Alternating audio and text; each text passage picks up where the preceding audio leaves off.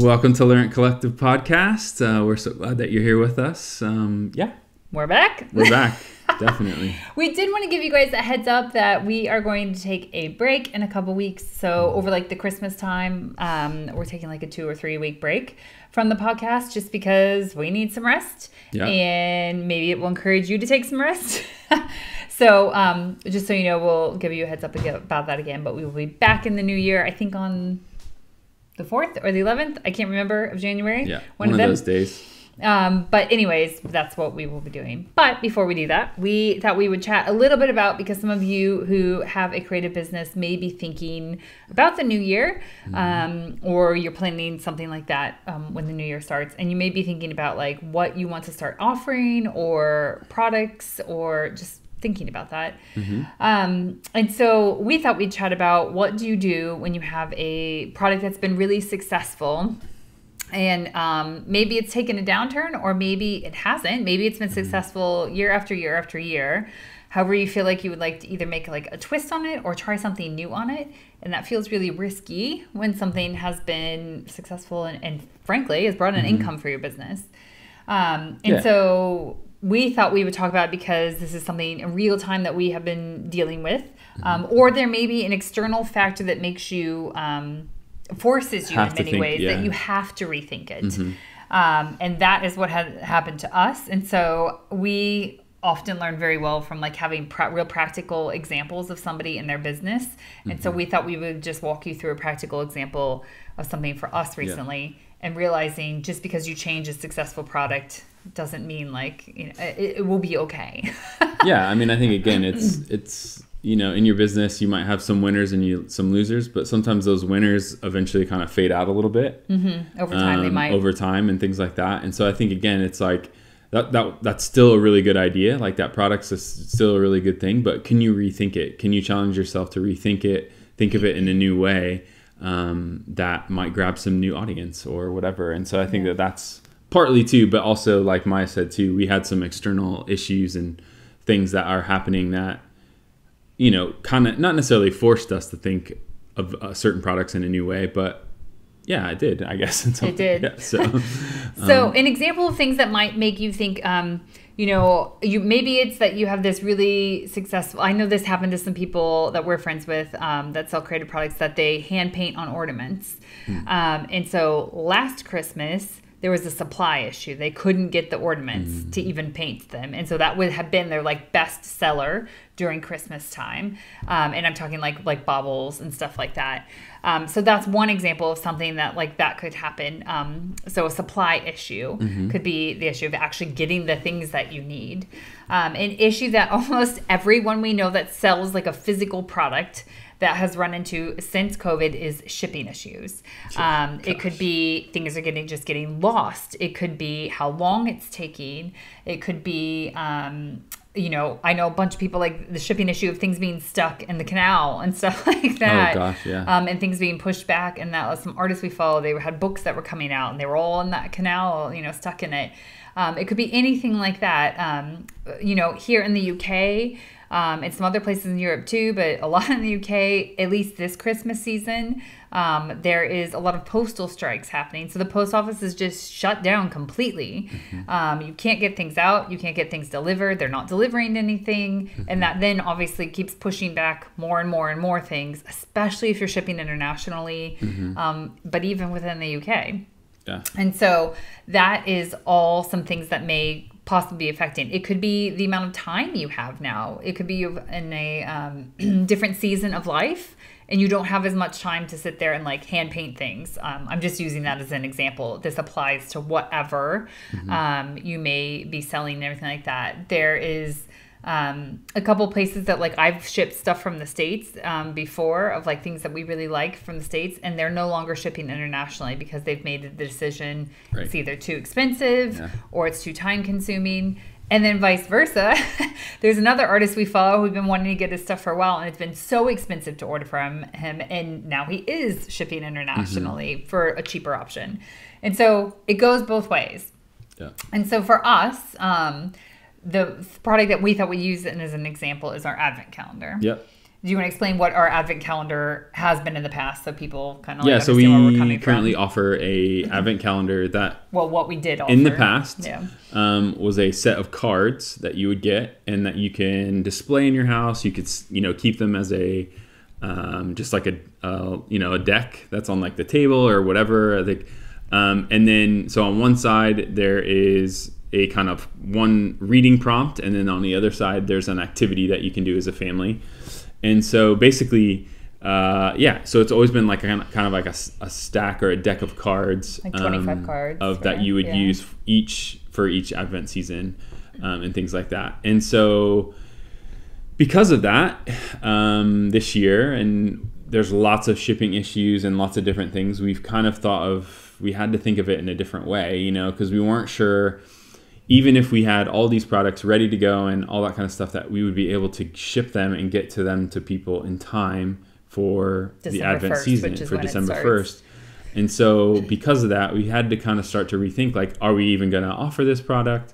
Or do we need to think of it in a new way? And so that's kind of what happened. And it has been a product that's been super popular. Yeah. And so I think it was hard to think through of like, frankly, if you've hit a season where it's been super stressful for a successful product that you offer, you're always going to rethink it. And so immediately last year after Christmas time, we were like, what are we going to do next year with this? Because this was really stressful. Yeah. It was really stressful in meaning that, like, even though we were selling it in October, so people had plenty of chance, any seasonal things, this tends to happen in your customer base.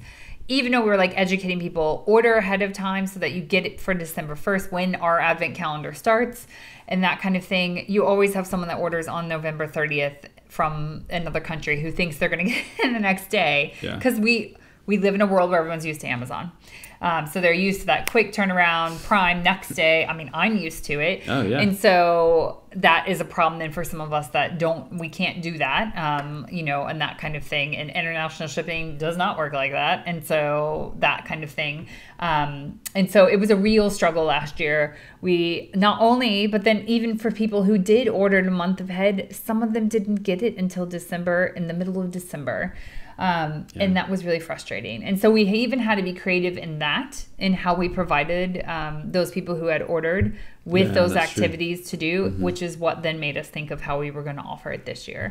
And so this year we've made the switch. Instead of having a physical product, Pat redesigned it to make it smaller and to make it something that you can print at home. You can cut them out. I should have brought these things as examples for you to watch on YouTube. That would be helpful. That would have been helpful, but that's all right. To print them out, fold, and then use them. So they were like these kind of like square cards before. About 3.5 by 3.5. Yeah. 4 inch by. And those were the cards. Now they're about 2.5 by 2.5, and they're like little like table tent. So that cards you don't have to print double-sided, because we realized that would be really complicated. So now it's a printable thing.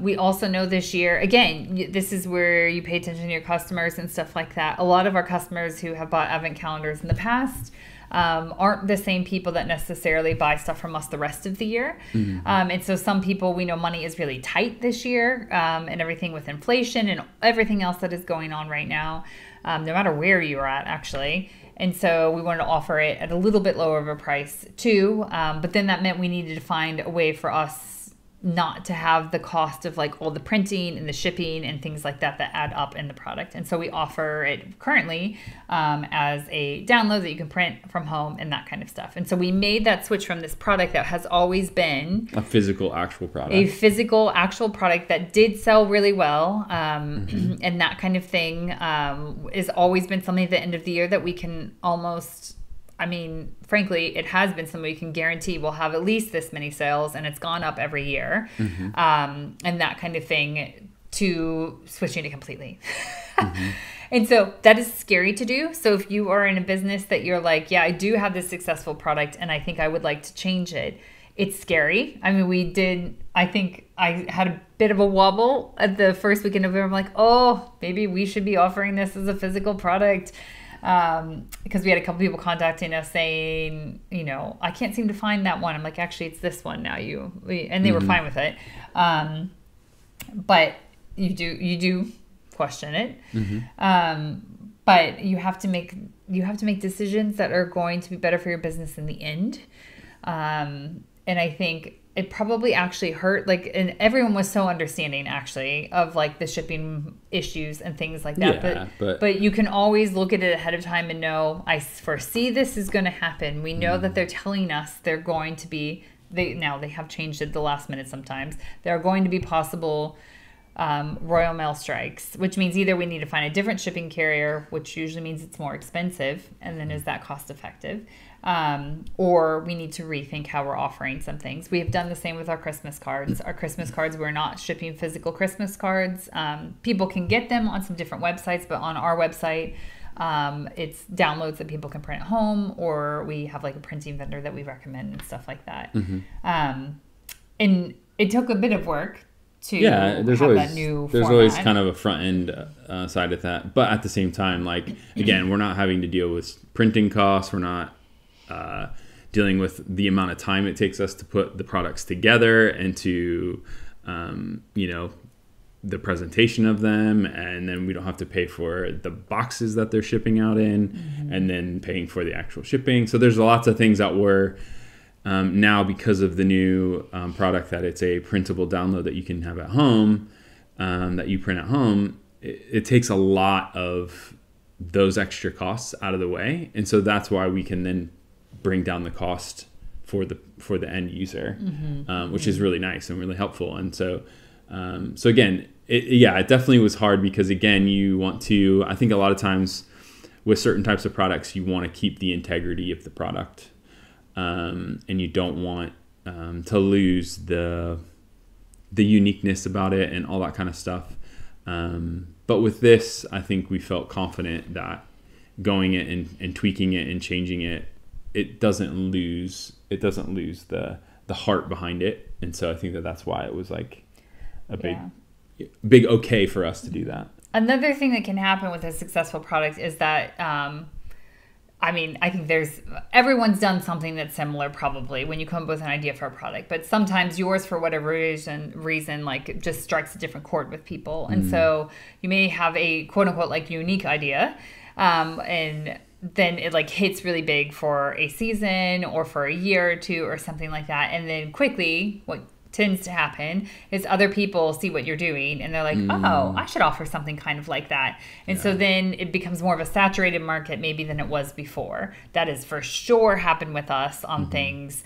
They're not even maybe directly copying you, but they're attempting to do something similar. And it may be because all of a sudden big box stores are offering something similar too, because they've picked up on it, whatever it may be. And so you may have to rethink that successful product, because now you're in a really saturated market and people aren't finding you as much, where before you were one of a few that was offering that in that unique way and that kind of thing. And that is very difficult in this day and age. Like, if you want a Christmas candle that smells nice, you're going to find so many. And so how can you bring that down into more of a niche, whichever way you say it, kind of thing of, like, I specifically this year was looking for Christmas candles that were more sustainable and I wasn't have to recycle a lot, but also were not made from like a lot of chemicals and things like that. So that's way more, but still, even in that category, there was a lot that I waded through. And then I needed it in the UK because I didn't want to pay shipping from the US. So think of yourself as a consumer and how you shop, because that is what helped us make this decision. Because I thought, well, I know I've just been looking for, these certain things, and these were my decisions I made in it, and what would that look like? And then see what other people are doing. I don't mean go out and copy what they're doing, but see what other people are doing. And so for us, like, we sell a lot of stuff on Etsy. And it was interesting to just do some base research and understand SEO and stuff like that for like printable advent calendars. Now, ours is different than what else is out there. People are doing semi-similar, but not the same thing as us. And so, I think that's important. And then listen to what your customers say. So year after year, ours has always had like the date on one side with a Bible verse to reflect on that day. And then on the opposite side has had a family activity, or I say family, it could be like you could do it as a couple or something like that. An activity to do that day to, like, with others. With others to have like a memory or something like that. And we had a lot of people say, I absolutely love these, but I have a friend or a family member I'd love to give this to, and they probably won't engage with Bible verses. Do you have one without Bible verses? And we never wanted to have 2 sets of prints like that and have the inventory in stock. And so we always just said, no, sorry. Or this year now with the downloadable one, we can offer the 2. And that just took a little bit of work on Pat's part to change it up a little bit like that so that we've got the 2 different options for people and whatever they want to. More of a reflective one with Bible verses or one that they just wanted the activities. And so sometimes because you're changing that successful product, you're able to offer it in a new form in a way. Or multiple versions. Multiple versions, variations. Yeah, variations. And having variations is great. I know for some of our friends that did the ornament, going back to the ornament thing, if you have a supply issue and maybe you have to stop selling that for a little bit, or they painted on more like ceramic ornament bauble type of things, and a couple of them switched to doing it on wood because they were able to get the wood ones. So it can be something as simple as that of making a change in that. I think the thing we have learned over and over is don't wait till the last minute to find that stuff out, because it's really hard if you find out, in October that you can't get the supplies you need for something you're hoping to launch November 1st for Christmas or something. You really do have to think of Christmas. I'm using that as an example. Christmas or Mother's Day or whatever it may be, wedding season. Multiple months in advance. Yeah, you got to think of it a lot in advance, because then you can try and get the supplies earlier, and then if you realize you can't get them, you can rethink what it may be like. I know there's somebody who I buy her planner every year, and it's like a journal planner thing, and they've had an issue with printing when they thought they were going to get it, and so for those of us that ordered it early, they have given us like the first few months it's as a digital download to be able to do at the beginning of the year and that kind of thing. And so those are like creative ideas that you can think of when something happens that is out of your control like that, that you can offer your consumers and your customers things in order for them to, like I said, we would send like half the month to people as a download last year because they didn't have their physical one yet. If a challenge comes, come up with a solution to still make sure that your customers feel like you're seeing them, it's a challenge, communicate ahead of time that you realize it's a challenge instead of them finding out, and that kind of thing. But if you have a successful product and you need to rethink it, first of all, it's okay. That's completely normal. For Pat, we had the vinyl records that you hand painted, and they blew up one Christmas. And it was one of the worst Christmases we've had, not financially, just stress-wise, and everything. Kind of all Pat did was paint all the time. Yeah. We had other things going on, so he couldn't do it all the time. It was just him painting 24/7 to get things out in time for Christmas. We were underpricing them, and that kind of thing. And those are things you learn. That's part of being in business. You learn from the things that don't go quite well. You learn from the things that do go well. And so we would have considered that a very successful product, except for, because if someone just looked at the sales of it, they would have said that's a successful product. And so you need to personally find out for your business if it is successful, meaning like if I add up all my time, if I add up what the product costs, if I add up the shipping or the number of like emails I've had to field because of whatever may be happening with it and that kind of thing, that's going to determine to you whether it's successful or not. And that's going to look different for everybody.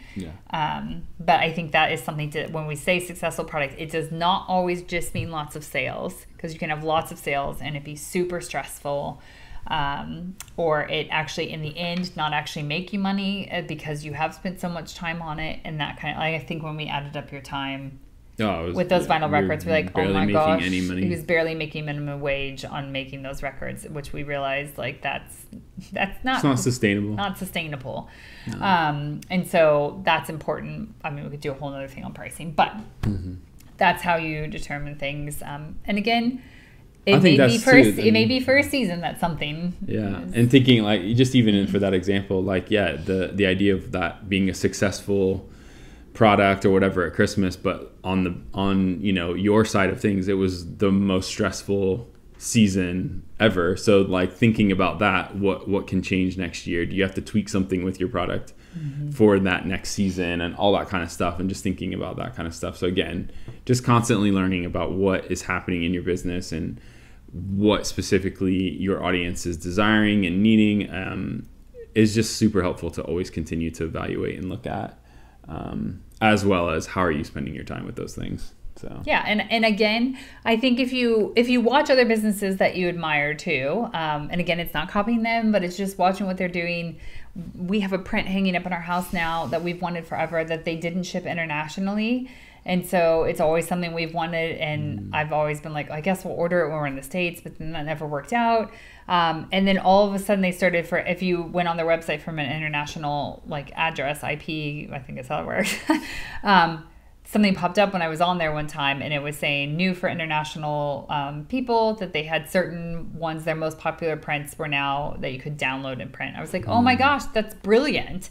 And so that again helped us think of like that happened earlier in the year. And I was like, I wonder if we could offer our advent calendar as a printable. Again, I'm not doing the same thing they're doing. However, it's like taking that idea and watching what some other people are doing, because there is always going to be business that's ahead of the curve. For you, that you can be like, oh, like that was a really good solution to maybe what they were having an issue with. And so, and ask other business owners too, like ask people like, hey, you know, I have this thing. Do you have any ideas and stuff like that? How I could take this successful product and do it in a different way, or that kind of thing. And then really do go back and look at your numbers, especially after a holiday season, to say like, you may think just because you had lots and like we said, lots and lots of sales, that was super successful, but then you need to go back and figure out all of your costs involved with it, including your time. And that's everything from creating it to packaging it to getting it to ship and all that stuff. And so really look at those things and see, because then you're going to make a decision moving forward. Do I want to do this product again? And it's okay to retire a successful product. I know there are some places that we, you know, look to, or we've gotten some stuff for our home and things like that. I mean, I'm looking at our stockings actually that are behind right now because it's Christmas season. We have them up, and that seller was selling them like hotcakes. And their shop isn't even around anymore because she now sells something different. But I remember when we had our third child, I reached out and was like, I know you don't sell these anymore. And she's like, I just happen to have one in storage. Otherwise, I would have said no, and was able to ship us another one. But that's just something to realize, like, this is normal. That's a normal part of business. And as a creative business, there will be turnover in products and things that, just change. And that's part of it. But it's really hard to let go of something maybe that, was like the thing for so long. But you never know what's on the other side of it if you try to change things up. And it may take a couple seasons for people to catch on to you changing it. And that's okay too. I think that's going to be the case for ours. And that's okay. Sure. That's all right. We're okay with it. Definitely. So we hope that encourages you if you are looking at a product that you have that has been pretty successful, and whatever your definition is of that, and you're thinking of changing it or rethinking it in a new way, that it's okay to be looking at that in a different way. And I'm just started the Christmas season. I feel less stressed right now. Do you? With that? Yeah, I think so. So far. Yeah. There are other things that are creating stress. Well, sure. There probably always will be a little bit. Yeah. But if that had been in combination with us doing all the stuff with the advent calendar, that's true. and figuring out the shipping issues right now, I think that would be extra stressful. So, so we hope that's helpful. We'd love to hear from you guys. Are there things that you want to know about your creative business, or things that would be helpful, or questions you have and that kind of stuff, or maybe a roadblock you're coming up with that you're trying to figure out in your business? We'd love to help you try and unpack that a little bit. So send us an email, reach out to us on social media, whatever it may be. You can find all things Laurent Collective at laurentcollectivelearning.com. And please, it would be amazing and helpful for us if you subscribe to our YouTube channel, or on the way that you listen to podcasts, Spotify, Apple, whatever it may be, that you rank us and stuff like that, and subscribe there too, because it helps other people find us, and hopefully this will be helpful to other people in business and stuff like that. So thanks for tuning in. Thank you. Bye. Bye.